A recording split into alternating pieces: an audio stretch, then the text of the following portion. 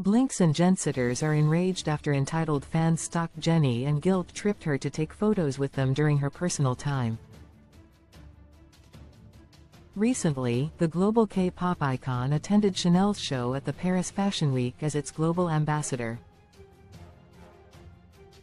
Following the event, Jennie took time to visit shops and other places in the city, and Blinks wished her to have fun and rest even for a little bit in the middle of her hectic schedule. After all, she will start her new music era this month, teasing the release of her new track, Mantra, on October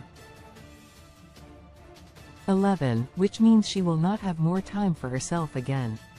But the supposed relaxation time for the idol was ruined after international fans followed her during her visit to one shop, surrounded her car, and pressured Jennie to have a selfie.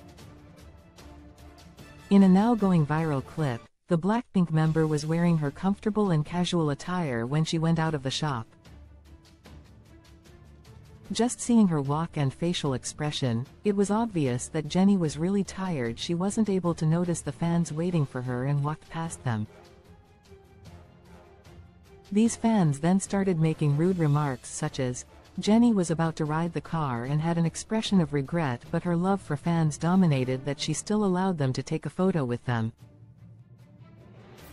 When this spread online, Blinks, Blackpink fandom, and Gensitters, Jennie's supporters were in a rage with how much disrespect the idol had to take due to the entitled fans.